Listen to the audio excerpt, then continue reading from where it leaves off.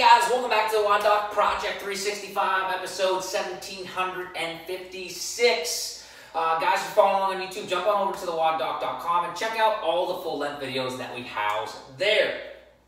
Today is Friday, so it is Friday Flow. If you guys don't know what that means, it's where I put in one or two, sometimes three movements that you can do in a row, either with kettlebells, maces. We have the fat bells that we sometimes use. Today's going to be a kettlebell one. We're going to combine pendulum swings with an upright row in a squatted position. This one is really going to get the hamstrings, low back, glutes fired up. So try to do this 3 rounds at a time and consider that to be 1 set. And you can do anywhere from 3 to 5 sets. All right, so check this out.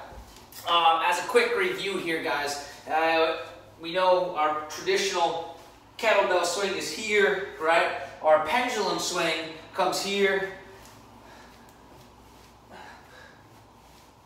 So you can see how that would look differently from here, right? So what we're going to try to do is 3 pendulum swings. Hold that squatted position that you get down into that pendulum swing with. 3 upright rows.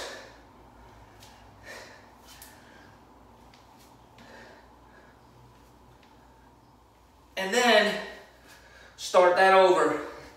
3 pendulum swings. Right back to the 3 upright rows.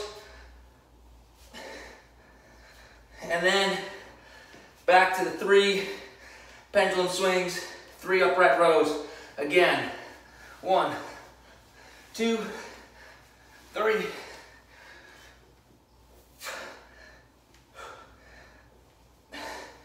Really important to keep hamstrings, glutes engaged here. Whew. That's a nice little burner for you guys. So try that one out. That would be considered 1 set, anywhere from 3 to 5 sets. So 3 rounds of 3 give you 1 set. Give yourself a little bit of break. Start again. Guys, question, comments, enjoy Friday Flow. Otherwise, we're here each and every day optimizing function to optimize performance.